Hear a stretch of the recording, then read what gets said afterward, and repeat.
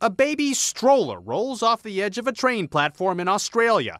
Moments later, a train rolls into the station. The stroller is pushed some 131 feet along the tracks.